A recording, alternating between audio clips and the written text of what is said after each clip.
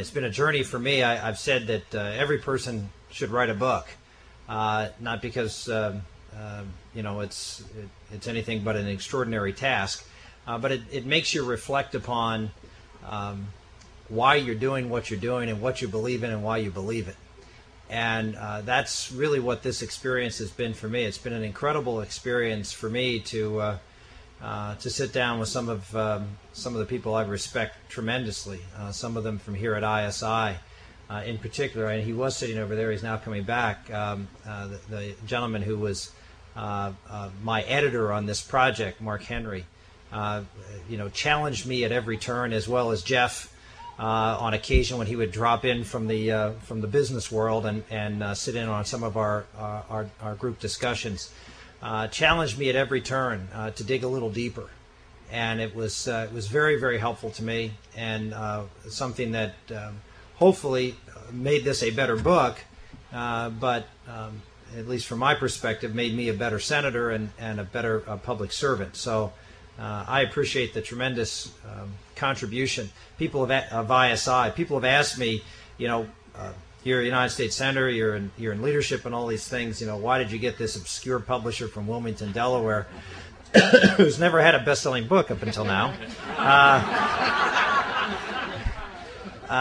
I said, well, I wanted to be the first, and in a lot of other places I wouldn't. No, what I said is because they brought something to the table that no other publishing house imprint would do, and that is they brought an intellectual force and a worldview that I had in common with them that would help me plumb the depths of why I do what I do. And so it was a tremendous collaborative effort, and the folks at ISI here deserve a big, certainly debt of gratitude for me, and a big a part of the success of this book. So I want to thank you, Jeff, for actually calling me at a parking lot in a nursing home in Chester County. At the time, I was sitting outside in a parking lot in a nursing home on my cell phone, and Jeff called and said, why don't you write a book with us? And I said, well, I'm late for a meeting. I got to walk in here and go to this meeting. And so that didn't slow him down at all. And he made the pitch, and we agreed to do it. And it's been a great collaborative effort. So thank you all very, very much for making this tremendous contribution. And let me thank my colleague, Mike Castle. He obviously must be safe in his reelection if he can spend time with a senator from Pennsylvania on a beautiful afternoon and waste all this good time to be out doing fundraising and campaigning. But it is great to have you here, Mike. Thank you for honoring me by coming by and listening to what I have to say. Although you may have gotten the times wrong and you thought I was actually done speaking by the time you got here. I don't know. But if I mixed up your schedule, I apologize. You got to sit through this now. And he's sitting in the front, so he can't sleep out. He's tall, so it's not one of these things he can get out of this. Let me thank all of you for coming by and for your support of ISI, and obviously by being here for support of this project. I listened to what Ken had to say, and Ken really did provide a thorough summary of how I view this book. Interesting, he focused on the left and how they've responded to this book, and it's very gratified, candidly, at some of the response, in particular from those who have read it.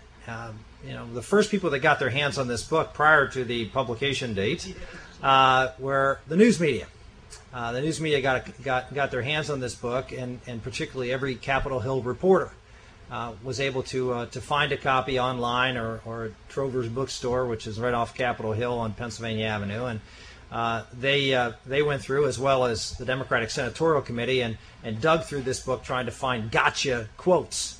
And I'm actually amazed that out of 440 pages, they've only been able to find 4 such quotes that they saw as fodder. But the interesting point was, aside from those articles, is when I had the opportunities I had on many occasions to talk to some of my colleagues in journalism, none of whom agree with me politically, at least not from their writing that they agree with me politically. I've asked them, the one question was, what did you think of the book? And the most common response I get was summed up by a reporter who writes for Reuters. And she said to me, I don't mean to be offensive, but it really just was a bunch of good common sense.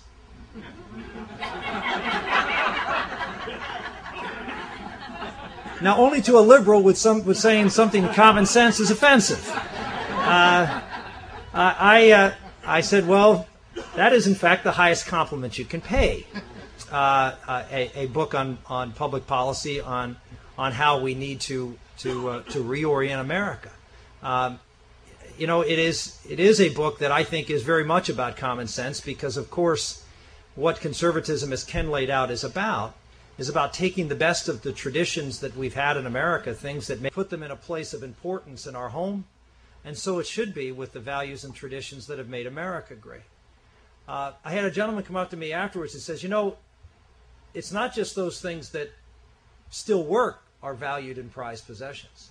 Even things that don't work as well as they used to still are valuable, still teach us lessons that we need to learn and impart on us a historical perspective that can teach us as we move forward.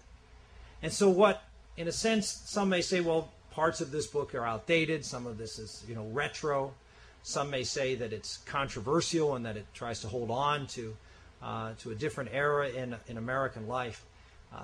I fundamentally disagree.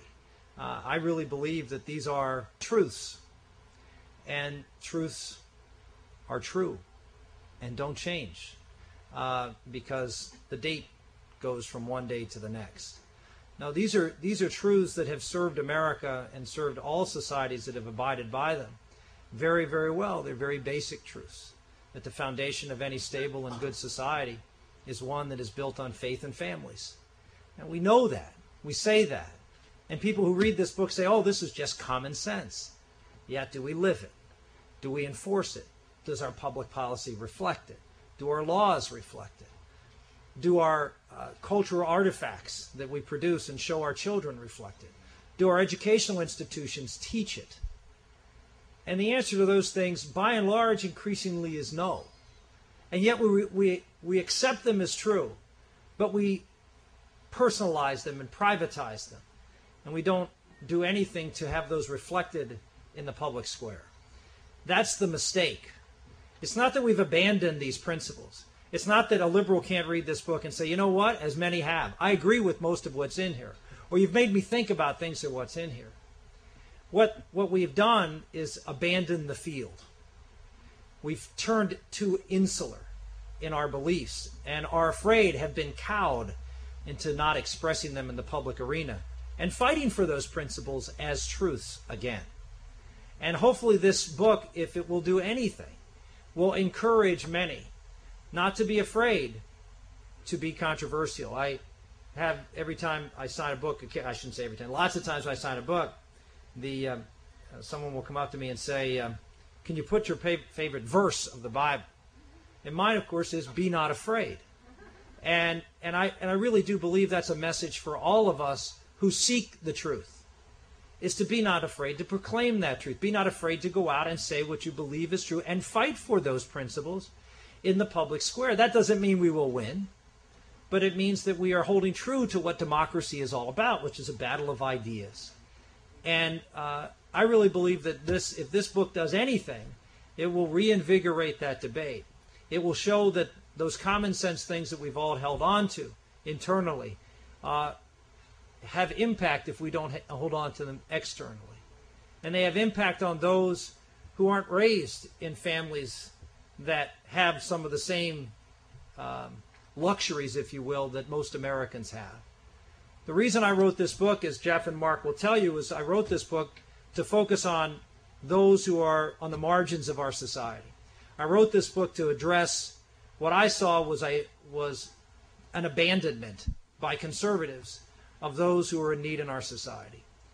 And it was an abandonment of the worst kind.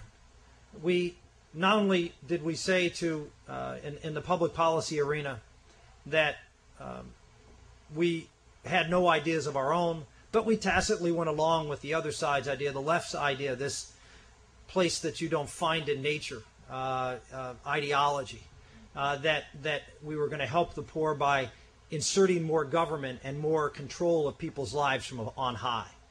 And we went along with that with one caveat. We were courageous enough to say, well, we'll spend less than they will. And that was our idea of conservatism.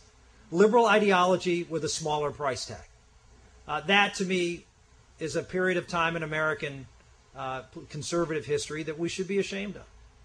And it wasn't until the mid-90s, and I'm glad Mike is here because he deserves a lot of credit for the work that forms one of the basis of the sections of the book, and that's the welfare reform proposal that we put forward in 1994. In the contract with America, we had a small working group in the United States House when I was a congressman. It was the first real conservative attempt to turn back the Great Society, to say, no, these ideas, not only shouldn't we pay as much for them, they're wrong. They hurt people. They didn't intend to hurt people, but they did because it's an ideology. It's not common sense. And so we put back common sense things like people need to work to provide for their family. And we need to have fathers more involved in their children's lives. And we need to build up communities and social capital. Those were the premises by which the 1994 and eventually 1996 bill that was signed. And Mike was on that working group and provided invaluable contributions as a former governor of Delaware would to the understanding of what we needed to do on the federal level. But that was the first real attempt, and I think we have taken off since then. And now, remarkably, we are the party of ideas. We are the party that are putting forth a whole variety of different programs to nurture and support the family. Ideas like an initiative that the President and I have authored called the Marriage Initiative. This fundamental precept that is so important to our society, and that is the children need mothers and fathers in stable relationships to give them the security they need in a world that is not a secure world for a little child. And that security of mothers and fathers being there to support them is something that government cannot afford to be neutral on, much less, as it has been in the past, on the side of the breakup of that couple. And so the President has put forward a proposal that is controversial, and that is that when a mother and father have a child out of wedlock, and on the day we ask them this question, who is the father of the child, which we do as a result of the 1996 welfare bill, on that same day we ask an additional question. Are you in a relationship and do you intend to marry? Believe it or not, 80% of such couples answer the question yes, 80%.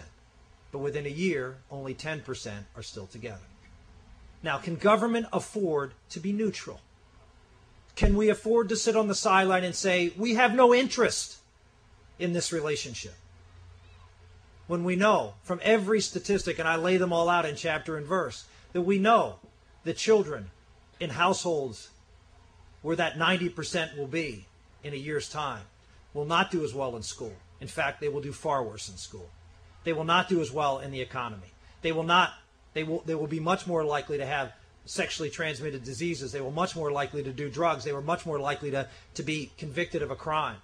We know all those things. And we know them by overwhelming statistical evidence. And so can we say, in all honesty, can common sense dictate to us that we should simply do nothing? And the answer, of course, is common sense is no. We should do some common sense things like, can we help? Can we provide some money to a pastor or to a counselor or to someone to help you get through one of the most difficult times that you will face in your life, and that is trying to build a relationship while trying to raise an infant? That's tough work. That's tough work for a married mother and father with a first child or second child or third child. It's impossible. It's impossible, or nearly impossible, if you're not. And so these are the kinds of things that are in this book, and I believe are vitally important for us to begin the dialogue and debate. I tackle a lot of controversial issues in this book, controversial in the sense that people disagree with me. But I believe that they do reflect the traditional values and morals that have built this country and made it great.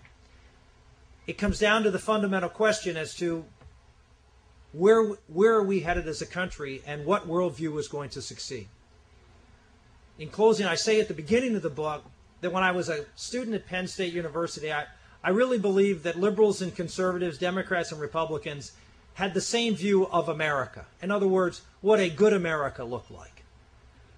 After my years in politics, I don't share that viewpoint anymore. I don't believe that they see America the same as I see America as a good America. In brief, I think that the left sees America more like France or Holland as the good, or Sweden as the good America. And I see America, well, as America. As the country that de Tocqueville came and wrote about in the 1830s when he talked about how different we were as a country after our revolution than France was after theirs. And that France's revolution was one of people seeking to be free from oppression. It was a freedom from. In America, we didn't want a freedom from our obligations. We didn't want a freedom from tyranny. We wanted a freedom for something better. We wanted a freedom for our community, our families, something that we could build upon, something positive. We were an optimistic people who understood the power of community and the power of family. We wanted a freedom for reaching for things that we couldn't because of the oppression that we were suffering under. It was a fundamentally different kind of freedom. And it is a fundamentally different kind of freedom that we're talking about in America today. A freedom for, a conservative view of freedom, as opposed to a liberal view of freedom, which is a freedom from all restrictions, restraints, a freedom to do whatever I want to do, what I call no-fault freedom, in a society where we have no ties that bind, we have no commitment to our neighbors, we have no moral view that we have to come together and provide a unity of purpose in this country. No, it's a freedom best defined, as I do in the Planned Parenthood v. Casey case, a freedom to define one's own concept of existence, of human life, of the universe. That is not our founders' freedom. That is not a freedom for something higher. It's a freedom for our base instincts that drives us to a country that will not long survive under those auspices. So that is the core of the book. That is the reason I wrote the book. And I want to thank everyone here at ISI for all the work that they did in allowing what was somewhere down in here and probably in other places and other people to come together into this document, and hopefully will add to getting back to a freedom for something great in America. Thank you.